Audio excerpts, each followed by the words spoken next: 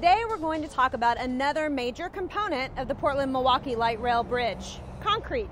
And to walk us through that concrete jungle is Frank King, the technical sales manager for Ross Island Sand and Gravel, the local Portland supplier for all the concrete for this project. Welcome, Frank. Hello.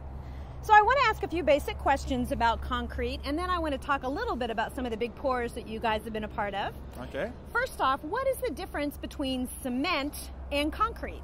Well, cement is the glue that keeps the concrete together. So how do you make concrete then? What are all the different components? And then once it's made, how long do you have once it's in these big yellow trucks to where you get it to the job site and it needs to be poured? Okay, to make concrete you need cement, water and sand and rock, plus chemicals if you need it.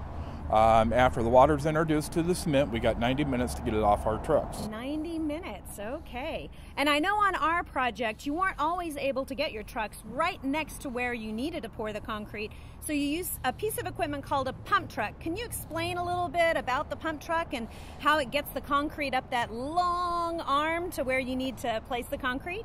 Yeah, it's a pump mounted on the back of a truck, and they use hydraulic pistons that suck the concrete out of the hopper and forces up through the pump boom. Huh, all right. So I know that concrete has been placed in the west tower drilled shafts, and then the pile cap, and together that makes one of our foundations for the bridge. And then currently we're placing concrete in the pylons or the tower legs for the west tower. So I want to talk, I guess, a little bit about the pile cap pour. That was, my understanding, 1,720 cubic yards of concrete. That's a lot of concrete. Yes, it is. So how long is a pour like that? How many trucks? How frequently do they come? Help us understand that. Okay, that pour was scheduled for 20 hours. It took 170 loads of concrete, and the trucks are arriving anywhere from 5 to 10 minutes apart. And my understanding is it needs to be a continuous pour. Yes. Once you start, you got to keep going till every last drop is in. Okay. Yes.